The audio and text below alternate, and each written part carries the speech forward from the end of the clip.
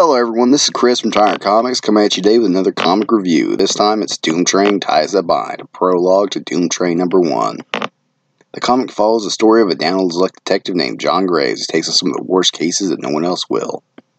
After being fired from being a police officer after testifying against criminal corruption in the police department for the witness of a mob murder, he then starts work as a private detective.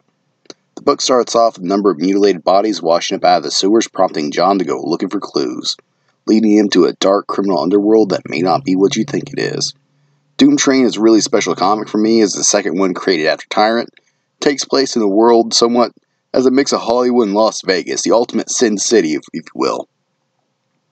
The tone of the comic is kind of like the noir detective type, something out of like the 60s or the 80s, like pulp comics. As you see a good man take on the filth that permeates popular culture, the whole comic is a refreshing story. When the comic book industry is oversaturated with superhero types, reused stories, and reboots, Doomtrain is something truly original for the medium. I'm sure you guys are going to love it, and just where it goes for the story and the future of comics. So make sure you support the Indiegogo and tell your friends about Doomtrain, and make sure you subscribe to the YouTube channel and support other great comics from Tyrant Comics.